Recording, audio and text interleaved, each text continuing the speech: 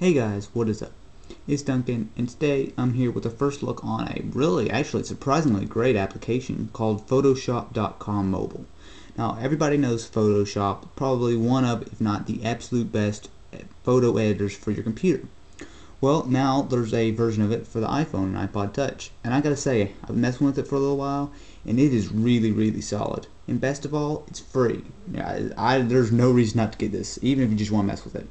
So I'm going to go ahead and give you guys a demo of some of the features. So let's go ahead and first you got to open up, find the picture. I've already got one. Let's see where I put it. Here we go. This is just a screenshot from Galcon Labs. So now you come into the main interface. You got along the bottom you have like just to exit, you have undo and redo, and you have save, and I will show you that in a minute. Let's go ahead and go through some of the things. So first you can crop, rotate and flip. But I'll go ahead and show you guys crop. Crop's really nice, really smooth. That's one thing that I really like about this. Everything is smooth. I mean, there's no, you'd think that, so let's go ahead and look at that. So now you see we've got cropped, and then we can go ahead and undo it. Next we have rotate. Works really well. I mean, seriously, just flick it. The iPod, I just can't believe how just great it runs. Just flip it. It doesn't, you would think, because these aren't, obviously it's not full Photoshop, but it still runs really well. Let's go ahead and flip it. Oops. Go ahead and flip it. So now, we just flip it, and just get it totally messed up and do whatever we want. Go ahead and jump out of that. Next we can go into the color. So let's go to exposure. Now there's not a whole lot of on-screen controls, but it's real simple. Basically put your finger there, and then you slide it left and right. So you can see here it's kind of good. Let's go ahead and just say that.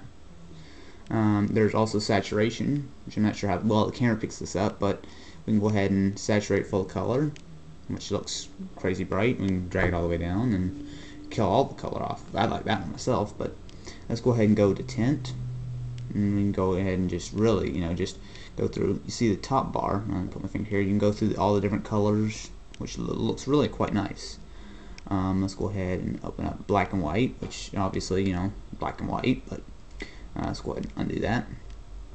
Now let's go ahead and sketch. Sketch is a really nice feature because this might not be the best one because obviously, it's a game, but it still gives you a pretty nice deal. Let's go ahead and get out of that though. Soft focus, which just kind of like softens the image, I suppose, which it works pretty well. You can see here, again, my camera's not great, but it definitely does really, make the image really nice and soft looking. And then last we go over here and you do pre-ones. So let's say do the pop. So you see how it did apply a bunch of different filters to it and did 4 of them. This one's like the border. You see here there's a blur, which actually looks really nice. Oops. And we can scroll through here and just pick like rainbow. Let's take a look at this one. And you can see here there's a little bit of waiting times. Oh, that's crazy. Let's go ahead and use this one. But you can see there's a little bit of waiting times, but in general it's really nice and smooth. And like I said, this is such a solid thing. Let's go ahead and show you guys how to save and upload. Now you can just save and exit, and it will just be saved in your pictures, or you can save and upload. This is tied to your Photoshop.com account. It's free. It takes 10 seconds to set up. And you don't have to use it. It's free regardless of what you want to do it. But if you do want to use it, you can go ahead and have the option to save and upload. I've already got mine all set up, so you can go ahead. There's the picture. You can add description. You can select your album, all that kind of stuff. But this, we're just going to go ahead and upload it. So it takes just a moment. And you actually see there's a pane just for uploading. So obviously you can make really big ones. So once it's done, let's go ahead and over to the online.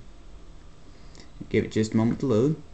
Open up the library, and then there it loads, and then here it is on my account.